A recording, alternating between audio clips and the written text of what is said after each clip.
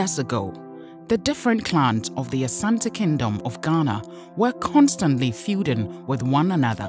The feuds led to many wars, which caused loss of life and mass destruction.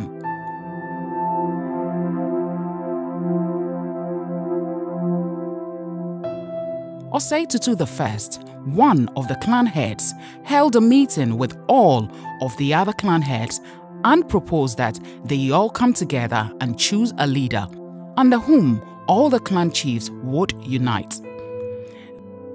This chosen leader would have power over the rest of the chiefs who would submit to his authority.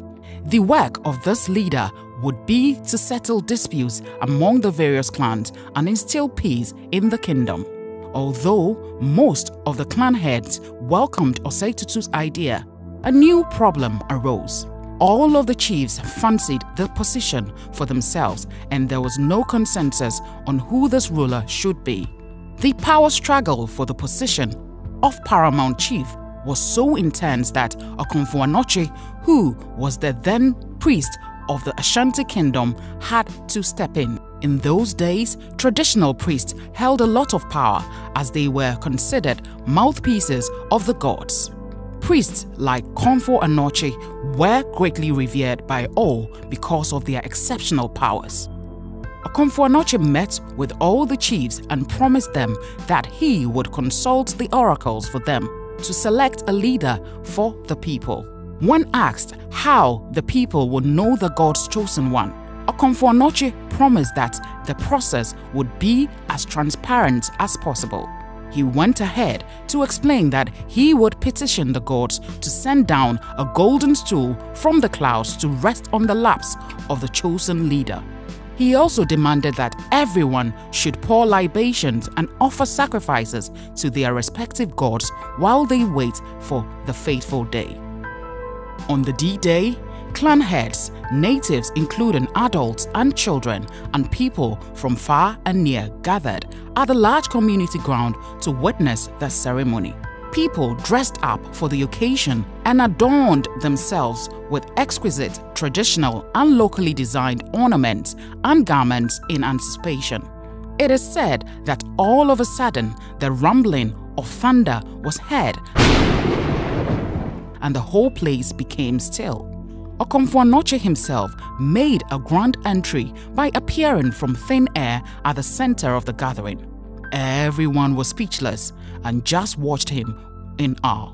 He then motioned for the drummers to beat their drums. After that, he announced in an audible voice the purpose of the gathering.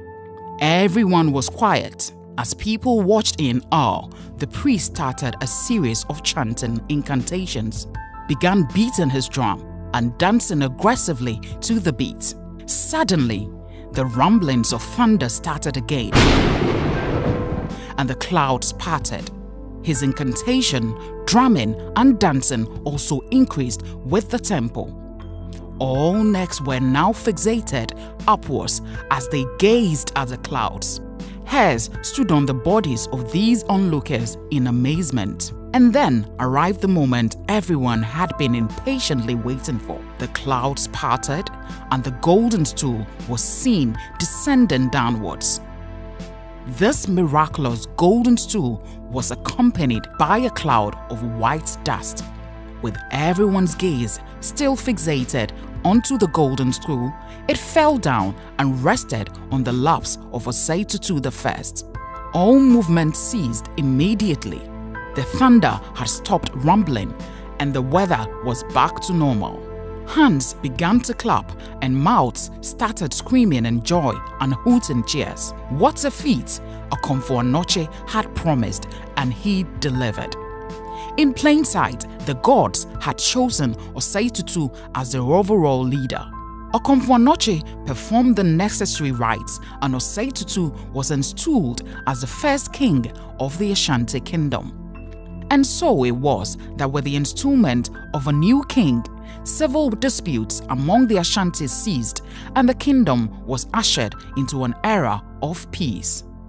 The golden stool is seen as a gift from the gods, which signifies the unity, togetherness, and strength of the people of the Ashanti Kingdom.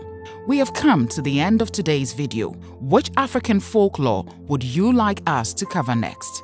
Don't forget to like, comment and share our videos. See you in the next one. Bye-bye.